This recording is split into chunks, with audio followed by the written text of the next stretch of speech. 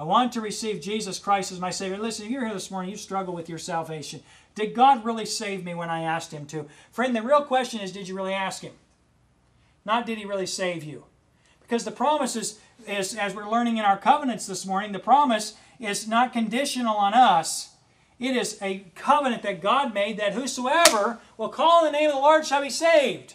And so if you say, God, I want to be saved, I'm asking you to save me because of what Jesus did. I want the righteousness of Jesus Christ. I want the position as a child of God. I want to be heirs together with Jesus. I want to have the riches and glory in Christ Jesus. God, I want to be saved. Then that is where grace comes in. God gives you something that is unmerited, undeserved, something that you do not have any kind of a reason at all to have, that you do not have any kind of a means to earn. It is something that is just by faith.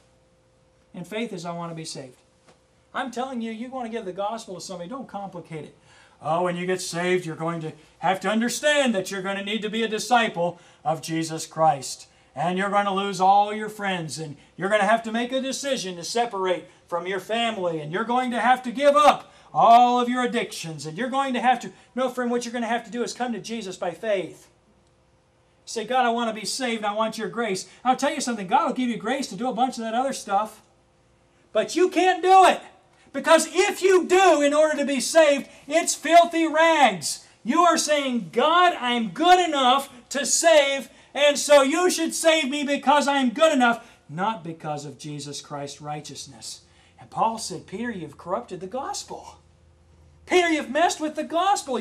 You're in error. He says, I saw they walk not uprightly according to the truth of the gospel in verse 14.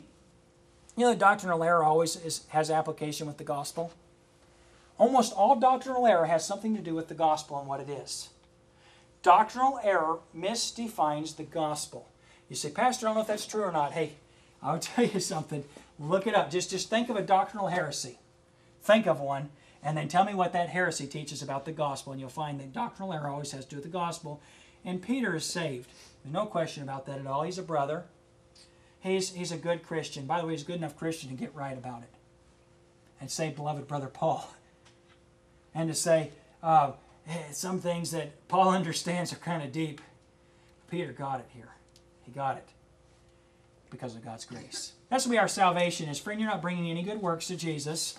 You're not bringing any kind of righteousness. You're not bringing any kind of earning, anything that can be earned, anything that can be merited. I'm telling you, grace and salvation is undeserved. And the very idea of grace is undeserved, unmerited. And if you get saved, it'll be because you asked God to do it and because God was gracious. We've kind of sometimes got high views of ourselves with regard to our position in Jesus Christ. Positionally, I want to tell you something. I'm mighty important.